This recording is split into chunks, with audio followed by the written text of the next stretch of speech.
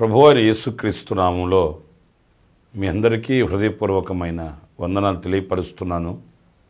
ప్రభు మిమ్మల్ని అందరినీ ఆశీర్వదించి దీవించి కరుణించి కటాక్షించి కార్యములన్నీ సఫలపరచునుగాక.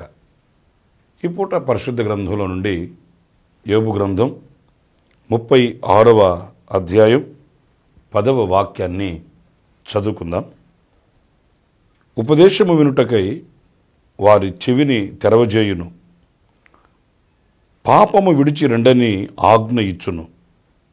వారు ఆలకించి ఆయనను సేవించిన ఎడల తమ దినములను క్షేమముగాను తమ సంవత్సరములను సుఖముగాను వెళ్ళబుచ్చుదురు.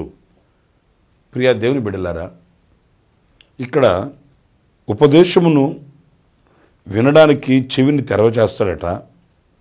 అయితే పాపమును విడిచి రెండని ఆజ్ఞ ఇస్తున్నాడట. ఎవరైనా ఆయన ఉపదేశానికి ఆయన ఆజ్ఞకు లోబడి శిరస వహించి ఆయనకు గనక సన్నిహితులైతే, ఆయనకు చేరువగా మార్చబడితే వారి యొక్క దినములు క్షేమముగాను వారి సంవత్సరములు సుఖముగాను వెళ్ళబుచ్చుకుంటారట.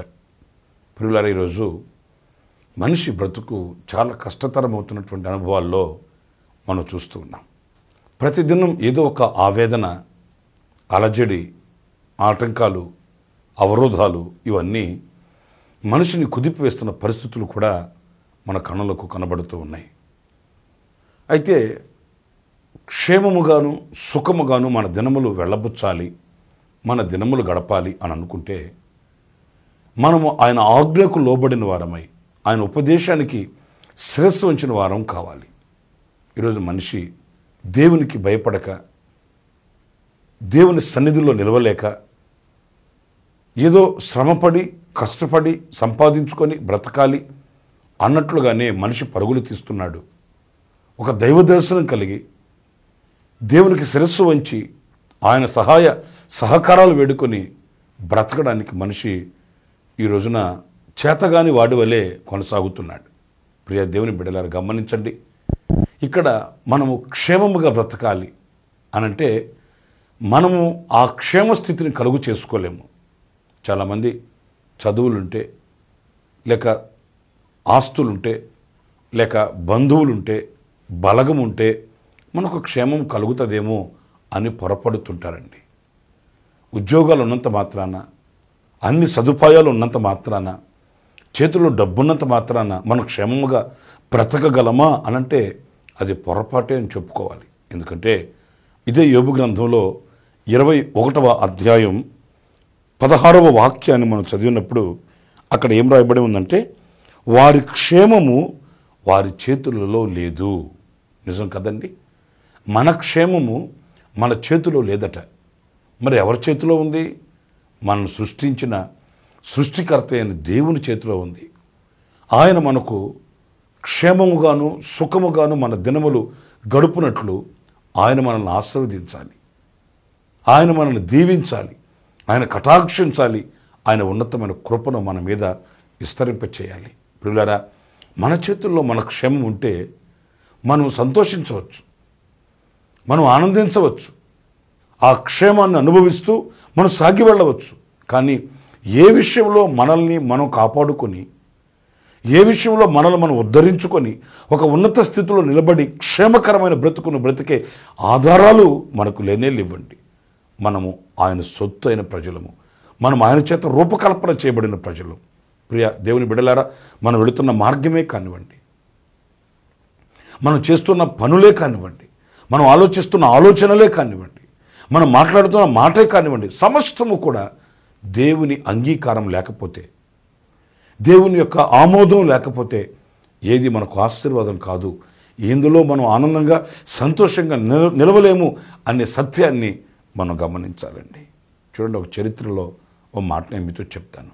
అదేంటంటే, మరి సిరియా రాజు దగ్గర ఒక సైన్యాధిపతి ఉన్నాడు. ఆయన పేరు నయమాన్. రాజుల 2వ గ్రంథం 5వ అధ్యాయంలో ఉంటుందండి ఈ చరిత్ర. ఈ సైన్యాధిపతి చాలా రోషము కలిగినవాడు, ఎంతో పరాక్రమము కలిగినవాడు. ఎన్నోసార్లు మరి జయమును చేతబట్టి తమ దేశానికి ఒక జయాన్ని సాధించిన జయవీరుడని చెప్పుకోవాలి. అంతటి పరాక్రమము కలిగిన వాడు. రాజు ఆయనను అంతగా ఆశ్రయించి రాజు ఈ సైన్యాధిపతిని అంతగా నమ్ముకొని ఉన్న పరిస్థితులు పరిశుద్ధ గ్రంథంలో మనం చదువుతున్నప్పుడు మనకు అర్థమవుతాయండి. కానీ ఆశ్చర్యమైన సంగతి ఏంటో చెప్పిన, ఎంత పరాక్రమము కలిగిన వాడో ఈ నయమాను, అతని శరీరంలో అంత జబ్బు ఉందండి. ఒకవైపు చూస్తే పరాక్రమము కలిగిన క్రియలు, మరోవైపు చూస్తే ప్రియులారా క్షేమము లేని పరిస్థితులండి. నేను అంటాను, అంతటి పరాక్రమము కలిగిన వాడు కదా, ఒక గొప్ప సైన్యాధిపతి కదా, తనను తాను ఎందుకు క్షేమముగా మార్చుకోలేకపోయాడు? ఈ రోజున అనేక మంది లోకములో అన్ని సంపాదించుకొని పరాక్రమము కలిగిన వారుగానే ఉంటున్నారు, కానీ క్షేమము లేదు కదా, మనసుకు నెమ్మది లేదు, ప్రశాంతత లేదు. ఏదో సంపాదించుకుంటున్నామని పేరు పెట్టుకొని ఆ విషయంలో ఒకవేళ గనులుగా గొప్పవాళ్ళుగా ఉన్నప్పటికీ గుప్పెడు గుండెకు సమాధానం లేని పరిస్థితుల్లో ప్రియ దేవుని బిడ్డలారా, దుఃఖముతోనే, ఆవేదనతోనే, ఆందోళనతోనే జీవితపు మనుగడను కొనసాగించుకుంటున్న పరిస్థితులు మనం చూస్తున్నాం. మన క్షేమము మన చేతుల్లో లేదండి. అందుకే వాక్యం అంటుంది, ఆయన ఉపదేశానికి లోబడి, ఆయన ఆజ్ఞకు లోబడితే ఆయన క్షేమాన్ని ప్రసాదిస్తాడు, మన దినములు క్షేమముగా కొనసాగుతాయని దేవుని వాక్యం అంటుందండి.